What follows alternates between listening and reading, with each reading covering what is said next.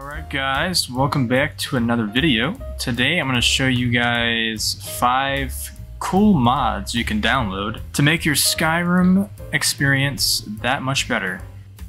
Starting off with number 1, we have Skyland. Now this mod adds a variety of things regarding the textures and some general landscape textures as well. So if I were you, I would download this because it makes the game look a lot crisper. Now another thing you should check out is a quality world map. So this mod is really cool. It basically lets you be able to see the roadways on the map screen. This map makes it more crisp and more clean. Definitely check it out.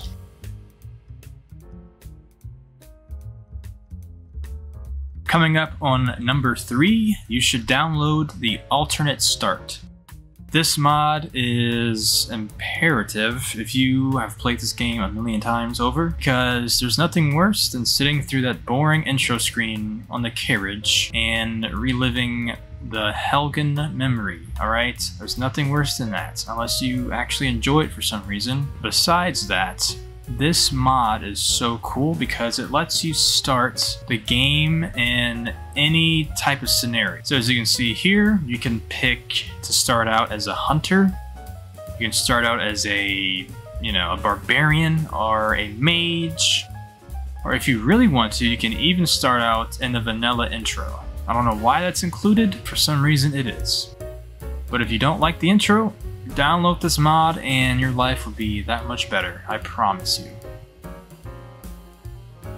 Alright, coming up on number 4, Frostfall is a absolutely amazing mod if you are trying to get that survival type of style. Now, Skyrim does have a survival mode that you can start the game with. It's cool and all, but this takes things to a whole nother level. In order to actually use this mod, you have to also download Campfire. Now, like I was saying, Frostfall is so cool because it basically makes the game a lot more immersive. If you're one of those type of people that wants to have a cheat room and then just destroy everything, there's mods for that.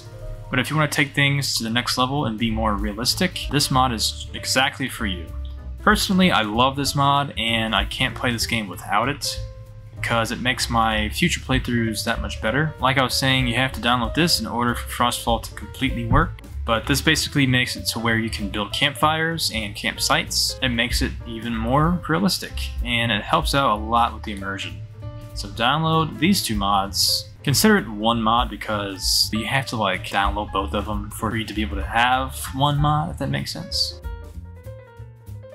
Coming up on number 5, I was trying to decide whether or not you should get the Forgotten Weapons or Believable weapons. I'm going to go ahead and pick the Forgotten Weapons because these weapons are fully custom. There's a lot of really amazing custom textures and designs for these weapons. Definitely check these out because they are super cool. Now I'm going to also throw in Believable weapons as an honorable mention. Say if you're trying to play this game over completely vanilla with slight mods to make it to where the game is a little more refreshing, download Believable weapons because this mod makes the vanilla weapons have a little more alternate appearance to the point where it's a little more refreshing instead of looking at the basic vanilla weapons, because to be honest, if you've played this game a million times, you are honestly sick and tired of the way these weapons look. This makes it to where it's a little more refreshing. So if you want the vanilla style, download this mod, but if you want to change things up a lot more, download